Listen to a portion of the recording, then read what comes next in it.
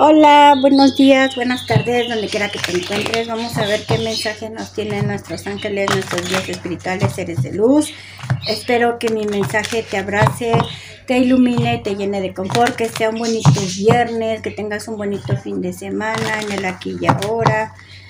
Divina femenina, vas a estar con la gratitud, vas a estar agradeciendo, soñando a tu mitad, vas a estar recibiendo todos los regalos de nuestro amado universo, abundancia, sorpresas, mensajes, alguien que te diga una palabra súper bonita, vas a estar decretando, vas a recibir la ayuda de nuestros ángeles, vas a estar súper contenta, súper feliz. Te veo que aunque andes en pijama, andes despeinada, se te va a ver como la actitud positiva, se va a ver tu actitud positiva.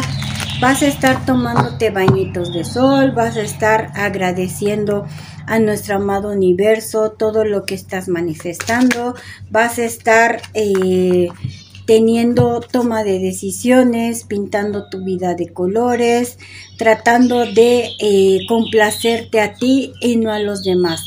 Te veo complaciéndote, te veo negándote hacia cosas que no quieres realizar, hacia personas las que no te trataban bien, a lo mejor tenían una conducta equivocada, a lo mejor no te dejaban como te sentías como obligada. Puede ser que ahora sí ayudes a las personas que te ayudaran y a los que no, bueno, pues los vas a dejar como ir.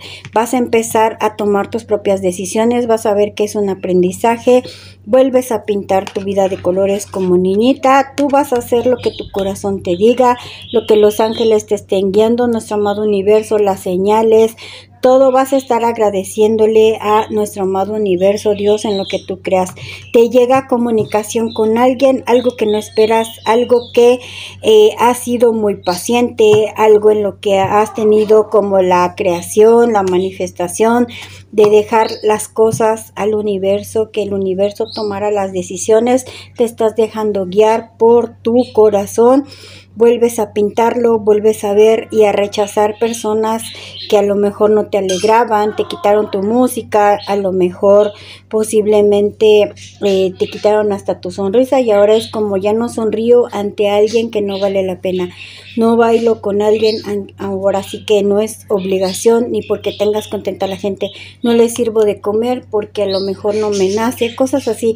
Vas a poner en su sitio a varias personas y espero que así sea. Te vas a dar cuenta del valor que tienes, del valor de tus cambios, del valor donde tú te consientas primero, que tú digas, me sirvo en el platito mejor, en un vaso mejor, tomo mi cafecito, me consiento, me mimo y ya no a terceras personas que te trataban mal, y espero que así sea.